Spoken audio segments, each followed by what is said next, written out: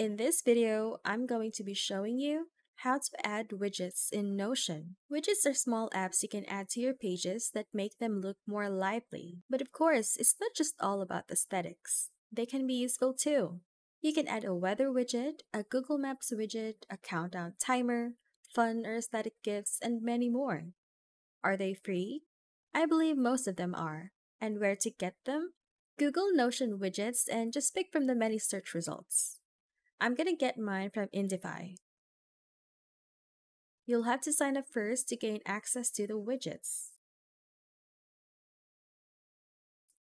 I want a weather widget and I wanted to show the weather for LA, California, so I'll name it LA. On the left sidebar, you can change more settings.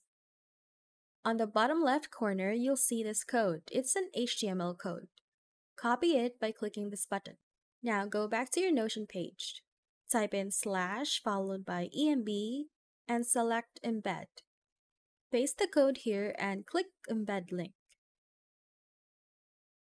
That's it. If this video helped, don't forget to hit the like button and subscribe.